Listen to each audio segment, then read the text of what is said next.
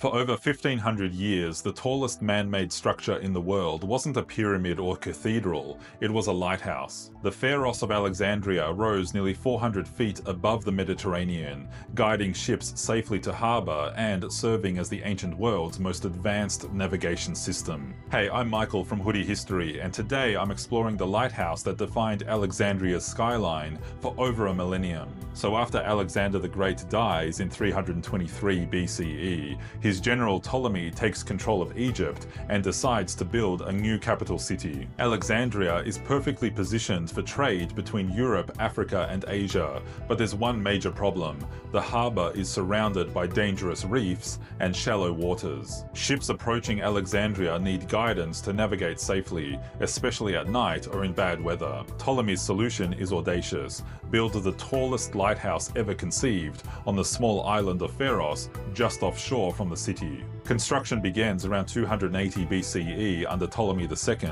and the result is absolutely mind-blowing. The lighthouse stands nearly 400 feet tall, taller than the Statue of Liberty, with three distinct sections stacked on top of each other like a massive wedding cake. The base is a massive square section about 200 feet tall, built from huge limestone blocks. On top of that sits an octagonal middle section, and finally a circular tower crowned with a massive mirror system that reflects sunlight during the day and firelight at night. But here's what makes it truly incredible. The light from the Pharos can be seen from 35 miles away.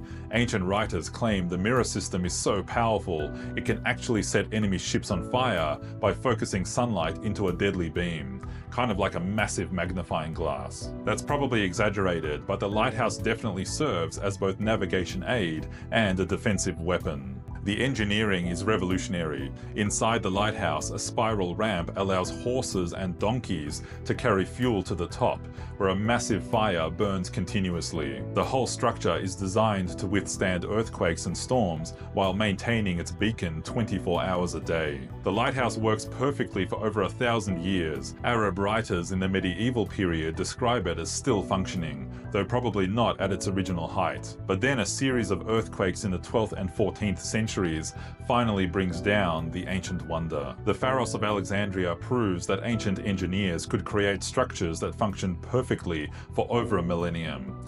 It was the ancient world's GPS system, a navigational marvel that made Alexandria the center of Mediterranean trade. Today, the word Pharos is still used for a lighthouse in many languages, keeping alive the memory of Alexandria's ancient wonder. Thanks for watching. Follow me at Hoodie History for more incredible stories from the past.